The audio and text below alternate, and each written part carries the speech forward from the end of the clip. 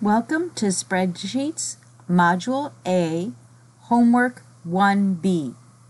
In the very first worksheet, called Grades 1, you have the students' name together. And what we want to do is put them in separate columns in case we need to put them in alphabetic order. So hover over the letter B when you get the arrow pointing down and click.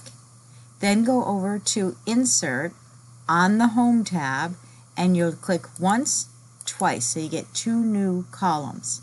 So in column B, I will type Tom, enter, and once I type the M for Mary, I'll have all of them. Just press enter.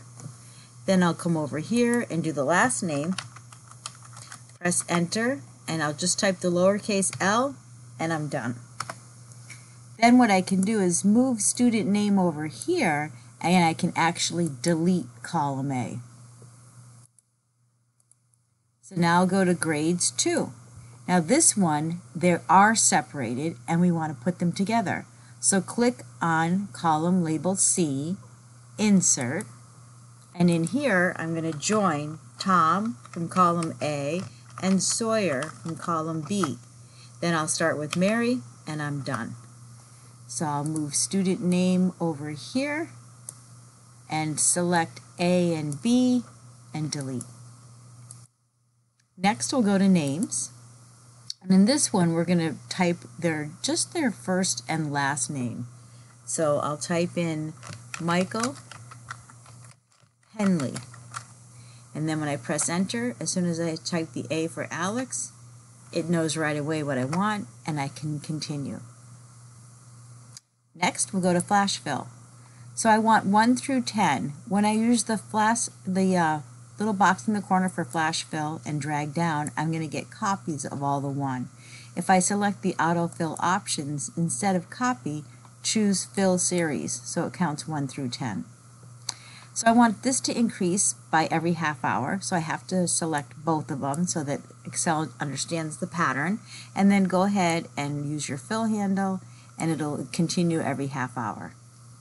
For the dates, go ahead and fill handle, and it's all the way January 1st to January 10th, but I don't want just January.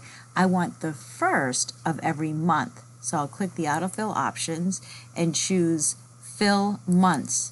So it's January 1st, February 1st, March 1st, etc. Days of the week, I'll go ahead and fill handle, and when I look, I'll see that I have Saturday and Sunday. I'll click the autofill options and choose weekdays, so it's only the weekdays. The next one is just quarterly, so it should be March, June, September, and December. So I'll select both of them and then fill handle, and it'll be every 3 months.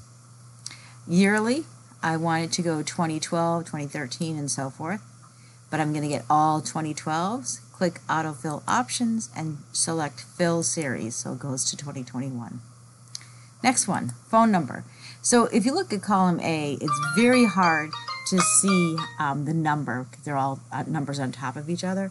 The best way would be to type parentheses 212, close parentheses, space bar, 555-0167. It's easier to read it that way. When I start my next one, I just type the open parentheses and I'm done. For here, instead of just Smith, Tucker, I want it to read the Smith family, the Tucker family. So I'll start the first one. And then when I get ready to type the next one, I have to go all the way to the T in Tucker, and then I'm done. So it's very quick and easy to fix a way that you have it and then adjust it. Next one is Central. And here, I just want you to pull out the middle number, so I'll just type in 4645, enter, and then the 9, and it picks up the pattern. For username, I don't want the entire Ironman.com, I just want Tony Stark, and stop. When I'm ready for Clark Kent, just the C, and I'm done. And the last one, state. This should be deleted on your end, but anyway, it's right here. I want to pull out just the city. And then ready for the next one, done. Now I just want to pull out the states, done, and then just pull out the zip codes from the first one, done. So that's all those sheets are completed in this one workbook, and that's a save and submit. Thank you.